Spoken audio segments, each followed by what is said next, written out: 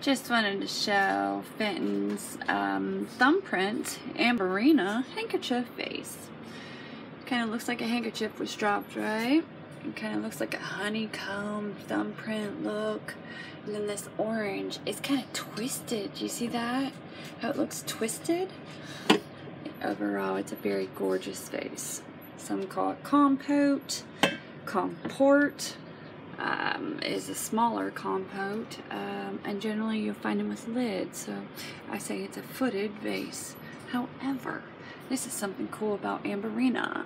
Shut off the light here, and I'm going to show you this lovely orange. See that? That's a cadmium mix glass, and it continues on up here a good bit, and then it's the honeycomb look.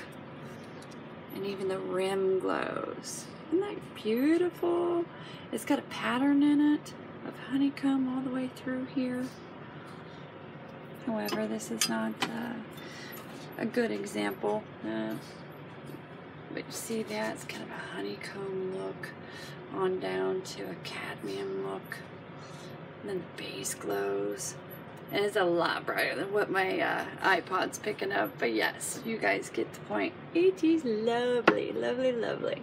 They only made this vase just a few years. I think a total of 4. And it's a patterned glass over a patterned glass. It's so pretty. Hope you guys like my introduction there to Amberina glass with a cadmium mix.